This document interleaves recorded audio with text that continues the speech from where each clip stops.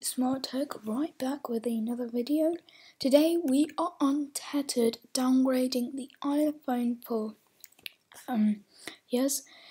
The requirements are you'll need an iPhone 4 GSM. If you don't know what phone it is, go to the back of your iPhone, and when you see the model number, if it doesn't show A1332, then that means it won't be compatible with your iPhone.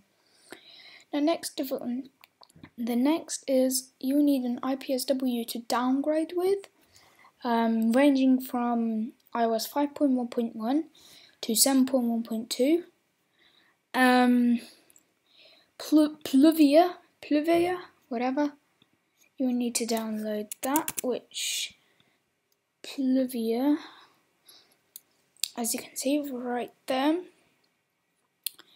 It has this, boom, and yeah, link in the description below, or you can just search that up. So yeah, and you'll need the 7.1.2 as like right now and your IPSW to downgrade with.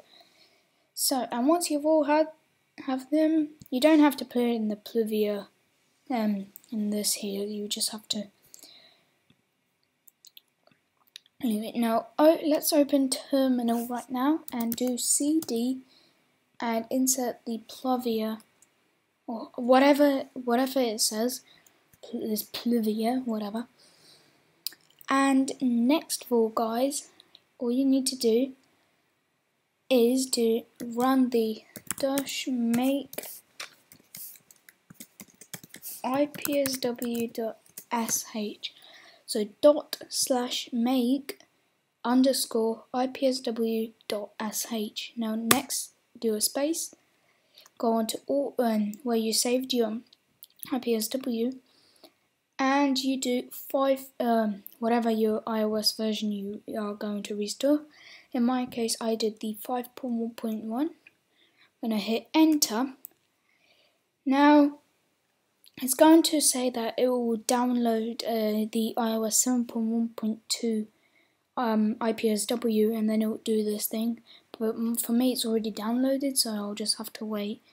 And I'll show you the process because, yeah, I'll just show you the process. And yeah, this is quite easy to do. And whilst you are doing that,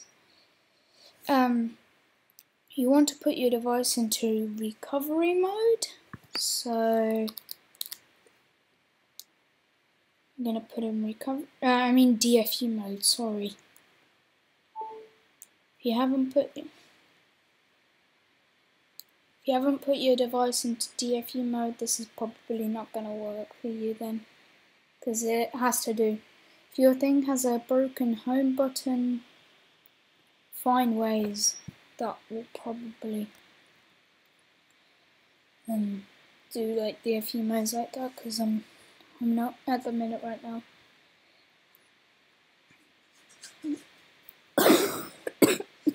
Oh, sorry.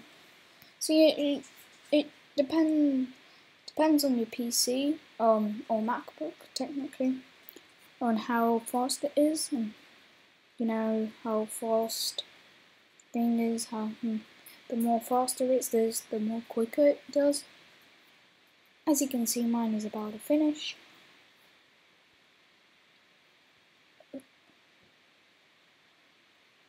There we go, and now it's creating the patched IPSW. Now it is on user's desktop. So wherever your IPSW location was, there is your patched IPSW. Now mine is already in DFU mode, so I can go ahead and do ./restore.sh. Leave a space. Now get my patched IPSW and just drag it in there. Next, click enter, and it's going to do its job. As you can see, this is going to pop up a few times. Just click Oh.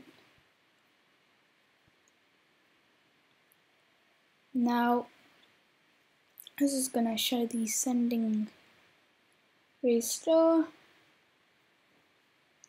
You can see. No, it's so funny.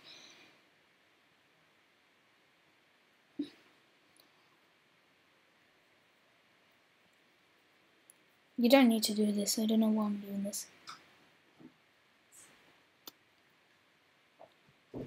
So once it, we should say waiting for the device.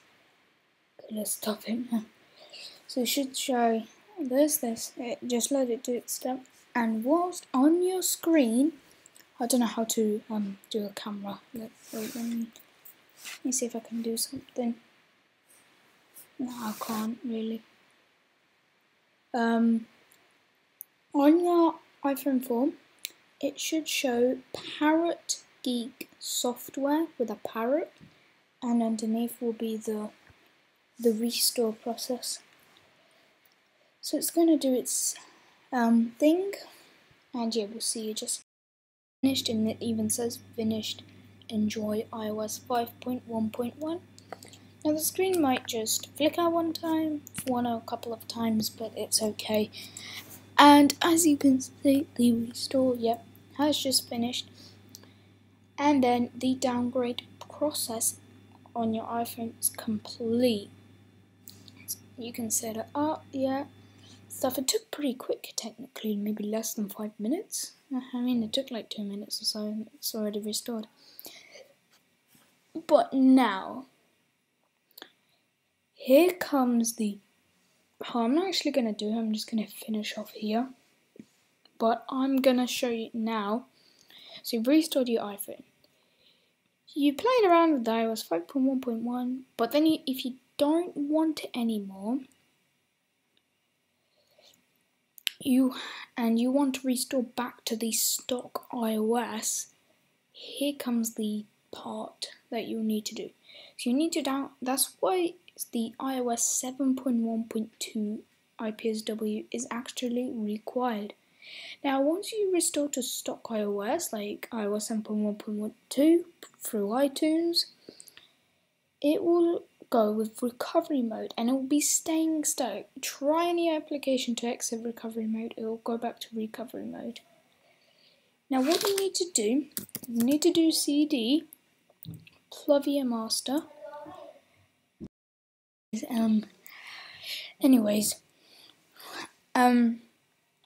So you put CD uses your Pluvia master, and then you want to do /make ipsw.sh. You want to do the iOS 7.1.2 IPSW, and you want to do reset, and you hit enter. Now it goes the same. Now it goes the same technically with them. So as you can see, then it will create.